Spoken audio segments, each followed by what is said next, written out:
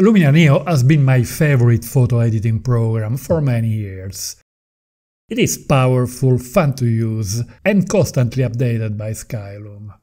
It offers a vast choices of tools for traditional color grading and several creative functionalities. I have just received a beta version of the upcoming fall update to be released in November. In this video I will show you the new tools that will be added, as well as the details of the extra convenient Black Friday promotion available at the moment.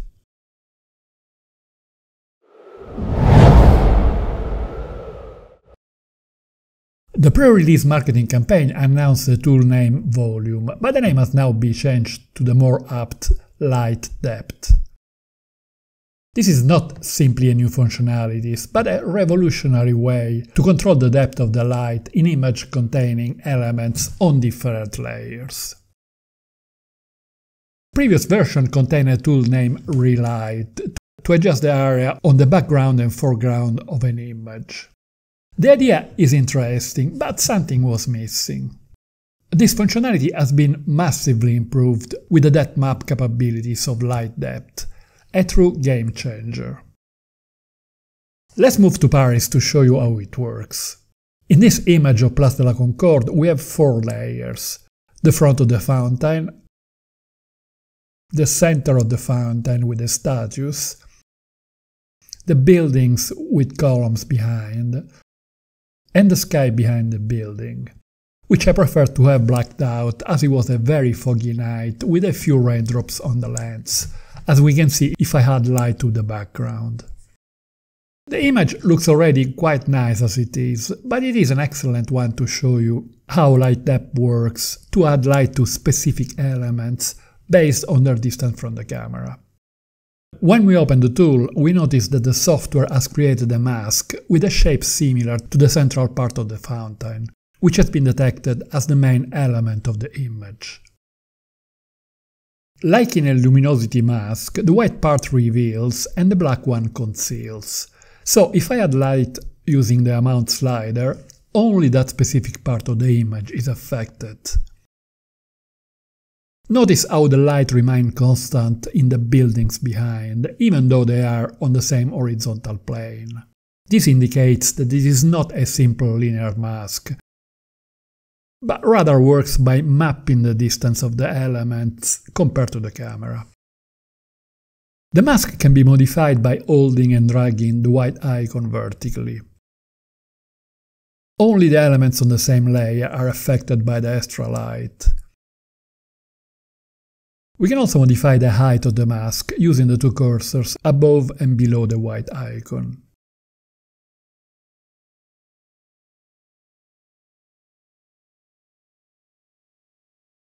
Notice how we draw attention to the central part of the fountain by dragging the amount slider to the right. Further down we have other sliders. Softness expands the edge of the mask. The effect is very subtle and it is generally better to increase its value. Warmth shifts the color scheme towards blue or yellow. In the panel Advanced Settings, we can independently adjust luminosity and the white balance for the elements in the foreground and background. For more complex images, other tools can be used before or after Light Depth. This image is quite complex, as it was taken at sunset against the sun, partially covered by clouds. We can start by opening the Lens tool and using the Accent and Sky Enhance sliders to adjust the overall luminosity. With the Structure tool, we can very gently increase the amount and fine-tune the Boost slider. When we open Light Depth, we notice that the monastery has been recognized as the focal point of the image, and the map has been created accordingly. After adjusting the different sliders, we can move to the Super Contrast tool to fine-tune the contrast in the mid-tone and the shadows.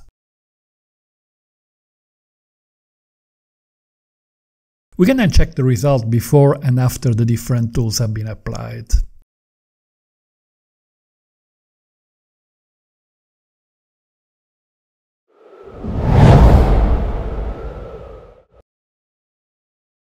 Restoration is a tool to be used only with a specific kind of image.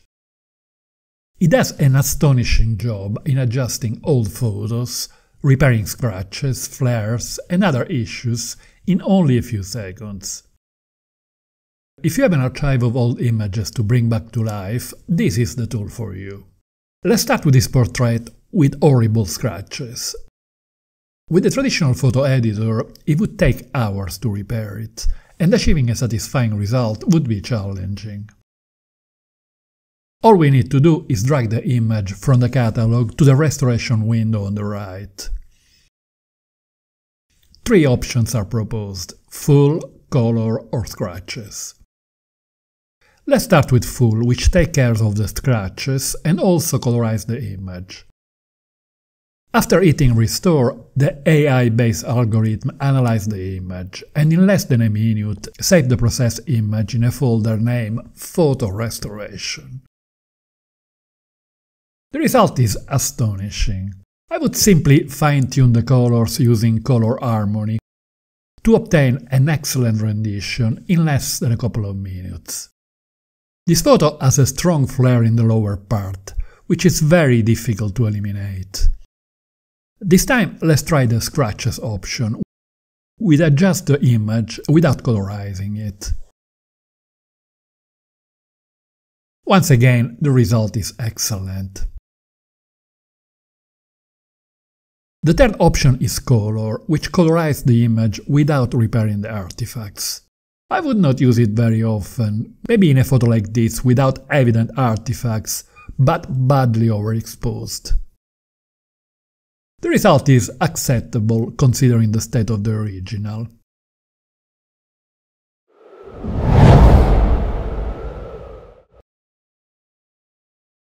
The November update will also introduce the Luminar ecosystem, a multi-device editing platform. Photos taken and edited on a mobile phone or tablet will automatically be saved to the cloud. It will then be possible to access the edited images on a desktop, allowing for an uninterrupted workflow. The first phase of the ecosystem will only work from mobile devices to computer, but not the other way around.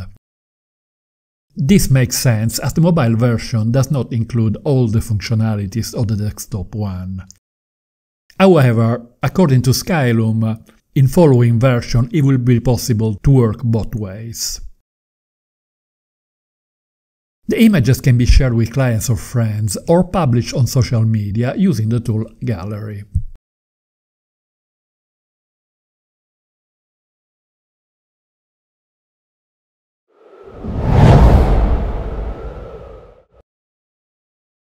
Skylum is currently offering an extremely convenient Black Friday offer. There are two separate pricing structures, a cross-device one for users who rely on a smartphone to shoot and edit photos, and another for desktop users only. There are different purchasing options for new users, existing ones, and legacy users. I have included a link in the video description with all the updated details.